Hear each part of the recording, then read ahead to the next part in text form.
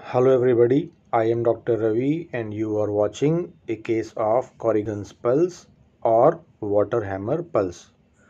Water hammer is an ancient toy in which a tube is half filled with fluid and half with vacuum, and it causes jerky movements as you can see on your screen. This condition, also known as dancing carotid sign, due to its effect on carotid pulsation.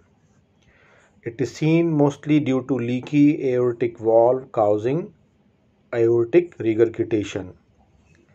This can be described as a pulse that is forceful and bounding due to rapid rise in systolic pressure and rapid diastolic collapse, creating a hyperdynamic circulation. About its causes, it could be physiological or it can be pathological. In physiological causes, fever and pregnancy are the most common. Other than that, cardiac causes as aortic regurgitation, patent ductus arteriosus, aneurysm of sinus of Valsalva, systolic hypertension, bradycardia, aortopulmonary window. Other than that, high output syndromes as core pulmonale, liver cirrhosis, thyrotoxicosis, AV fistula, Paget's disease, and Berry disease are other causes.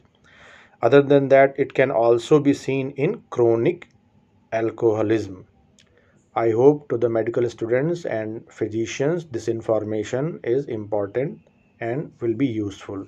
If you like this video, please subscribe. Thanks for watching.